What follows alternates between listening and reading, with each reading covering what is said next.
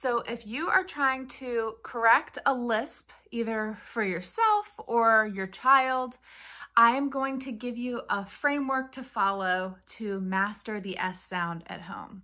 So if you've been following along with my other how to make the S sound videos that I've made in this series, that's great. But if you haven't been following along, don't worry. I'm going to give you the tools you need today to become independent with the S sound.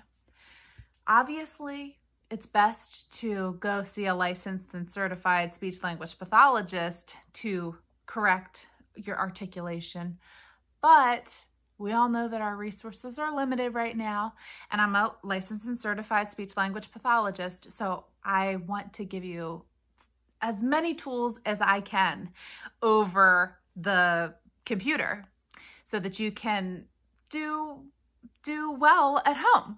And I'm a telehealth speech language pathologist right now, so I'm used to interacting with people over Zoom and connecting that way. But if you have any questions, or if you want me to make any other kind of a speech therapy video, I upload videos every Thursday with speech related topics.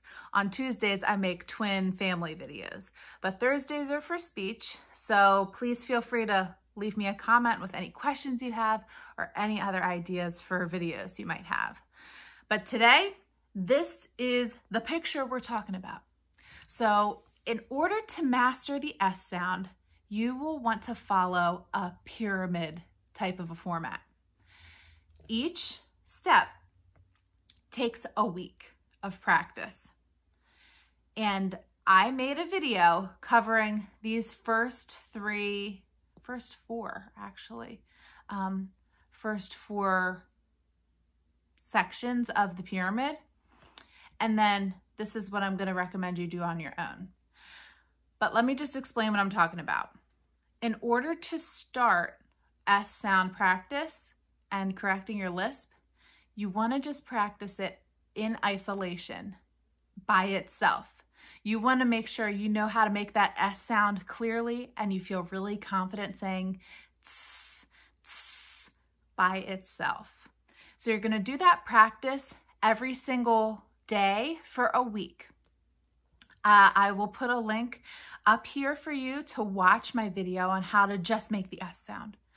And then once you do that, watch my next video about how to make the S in words.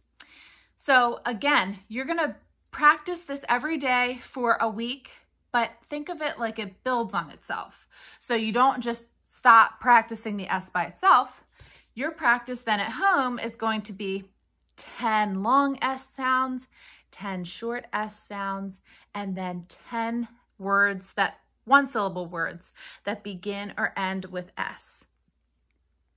And then same concept, once you do that for a week, you move on to multisyllabic words. So just longer, more complex words. So your practice every day will look like this. 10 long S sounds, tss, tss, tss. 10 short S sounds, tss, tss, tss, and so on. 10 one-syllable S words, 10 multisyllabic S words. So within a multi-syllable word, the S could come at the beginning, the middle, or the end of the word. And as you practice, I recommend slowing down your rate of speech and over-exaggerating the S sound. That's not how we naturally talk. So if we say the word sad, sounds a little dramatic, but just for the sake of practicing, that really trains your mouth how to get that tongue in the right spot and your lips in the right shape to make it in all of these different contexts. So over-exaggerate and slow down your rate of speech when you practice.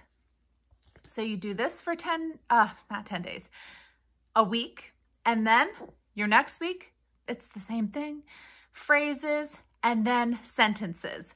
So we did all of this pretty much in my videos that I've already made. So if you'd like to watch those and do like a back and forth type of a session, I have recorded back and forth sessions where I go into specific speech therapy strategies for practicing the sound, for practicing the words, for practicing the phrases. And then here is the thing that I haven't covered yet, but I'm going to turn it over to you to practice this on your own and use this structure when you're practicing.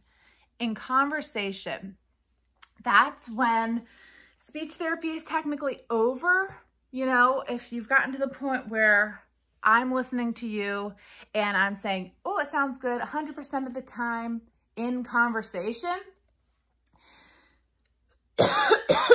excuse me, that's when you can feel pretty good. Like, I can say it by itself, in words, in phrases, in sentences, and in conversation. I would say that my lisp is corrected. But the strategies you use for conversation: slow, steady speech. So think about it like 3 S's. Slow, steady speech. Retrain yourself to be very mindful as you talk. Take more pauses. Take breaks. Slow down your speech. And when you slow down your speech, you have the opportunity to over-articulate those S sounds. So it might sound a little funny at first, and it might feel a little funny to you at first. But that is the strategy in conversation to really get comfortable making the S sound. And what I recommend to people as they get to the conversational stage of S articulation therapy is to start small. Don't expect 100% morning to evening of the day to be able to say the S all the time perfectly. But set aside 15-minute intervals during the day where you dedicate the mental energy to master it and to really be mindful of slowing down, slow, steady speech. So for example, if you warm up at the beginning of your day and you do all of these practices. So you've woken up, you brushed your teeth, you said your 10 long S's, 10 short S's, 10 S words, 10 long S words, 10 phrases, 10 sentences. Then you go sit down at breakfast with your family and you have a conversation. Or if the only other time that you sit down with your family or whoever it is at dinner, if there's a time during the day that's like 15 minutes that you can count on every day to converse with somebody, dedicate just that time in the beginning to really being mindful of the S sound, and then build on that every day. I would say work in 15-minute intervals in your mind. Okay, so today and the next couple days, I'm just gonna focus on 15 minutes of good quality conversational practice. Then work your way up to a half an hour, then an hour, and then full day of just constantly on. So in the description below, I will put a link to a website that has lists of all of this, of S words, of multi-syllable S words, of phrases, sentences, and paragraphs. So it's a free website. It's like if you Google S words speech therapy, it's one of the first hits on Google. I use it in pretty much all of my S clients' sessions because it's just a really easy go-to place of perfectly spelled out S words. So it's a really good resource to you, and that's what you can use for your practice at home.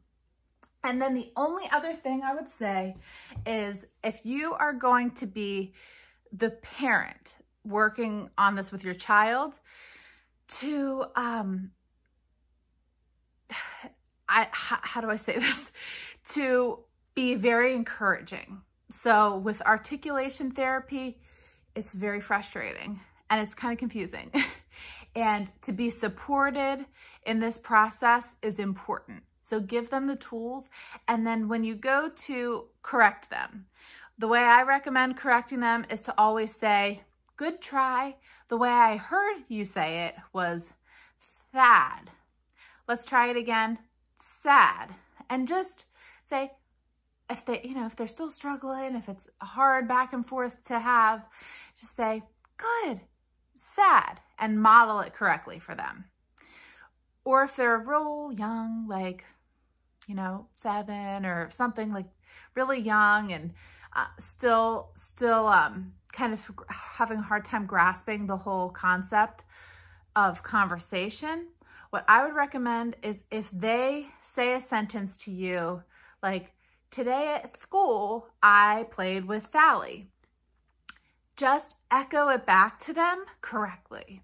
Instead of picking apart everything they say to you, echo it back to them and say, oh, so today at school, and use your little gestures, at school, you played with Sally.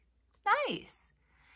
And in those little 15-minute intervals, if you're working with your child, let them know, okay, it's time to practice our S sound in conversation. So while we eat, we're going to talk about school. So as we talk about school, let's think about your S sound. And just be as encouraging and positive as you possibly can. Okay, so that is with children. Now, if you are a teen or a young adult or an adult trying to master your S sound, I want your expectations to be realistic.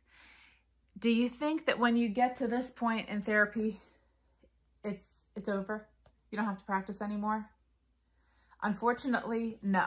For adults with lisp, specifically the S sound, it is a constant effort.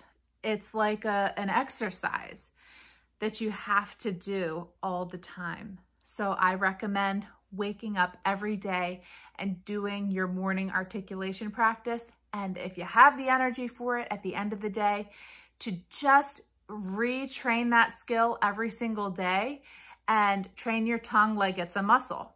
Think about it like some kind of a sports practice where if you want to get really good at soccer, you go and you do the drills. I don't know anything about soccer. I don't know anything about sports, but I'm pretty sure you do drills and then you do like practice games, then you do an actual game. It's the same thing with the S sound. Drill the actual sound, drill it in words, then you just use it in conversation.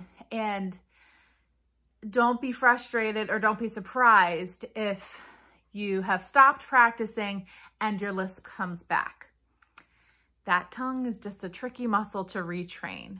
So I have made these videos for you as a resource to know tricks to use to tell your brain and tell your mouth how to actually make that sound. So I'll put the full playlist to all those videos in the description of this video so that you can just have those as a reference whenever you need them.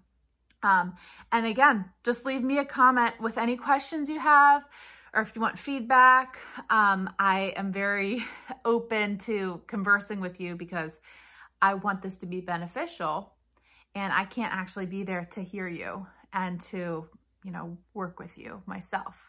So please don't hesitate if you want to reach out to me here. And I actually just started my own SLP. It's called Easy Free SLP Instagram page. I will put a link to my Instagram page in the description too. So that's another way we can maybe direct message each other if you ever have any questions. I just started it, so it's very new. It's very fresh and whatever. So yeah, but I will be back next week with another speech video next Thursday. And then Tuesday, I'll be back with another twin family video. Okay, I hope you're doing well and I will see you later. Bye.